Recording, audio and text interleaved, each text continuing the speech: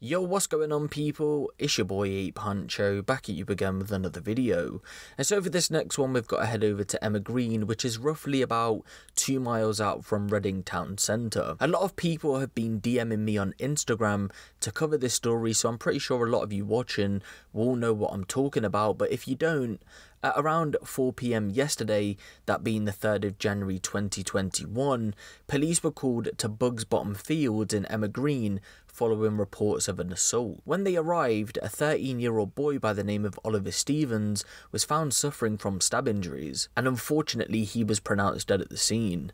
Initially, police didn't go on to make any arrests, but over the course of the past 24 hours, they went on to arrest 5 teenagers, that being 4 boys and a girl, all of similar ages, being 13 or 14, on a conspiracy to murder, and they all still remain in police custody, but no one has been charged as of yet. Senior Investigating Officer Detective Superintendent Kevin Brown, head of Thames Valley Police's Major Crime Unit, said, "This is a fast-moving and dynamic investigation which is ongoing. We are in the very early stages of this investigation, but we believe that the victim was attacked by 2 or 3 males who made off after the incident in the direction of Hunter's Chase. There will be a very considerable police presence in the area of St Barnabas Road and Gravel Hill for a number of days, and we have a very large scene in place." Now, for you guys who might not be from the area, it's actually known for a lot of dog walkers and people passing by, and one man said that his wife was walking their dog through the park and his wife saw Oliver on the ground with several people gathered around him trying to give him first aid. He declined to give his name, but he said that his wife said that Oliver's face was, quote, very white. Another dog walker said she went through the fields at around 3:30 PM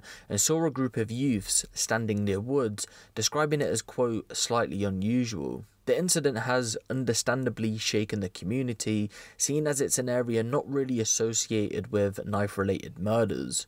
Local resident John Craig said, "From my dining room window I could see lights up in the field yesterday afternoon. I came out and there was a helicopter just sitting there. It's shocking that this is on my doorstep. It's not the sort of thing you'd expect to see around here. Everybody around here goes for walks, especially during lockdown. It's supposed to be a safe place to go." Oliver was said to have attended Highdown School, and head teacher Rachel Cave has recently put out a statement which reads, "The Highdown community is reeling from the tragic news that a 13-year-old boy was stabbed in Emmer Green. This student was a part of our community and many students and staff knew him well.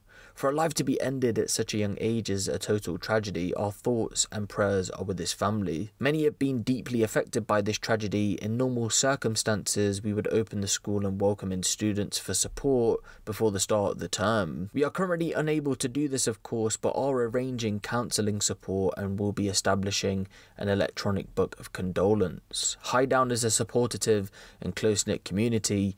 We'll work together over the coming days and weeks."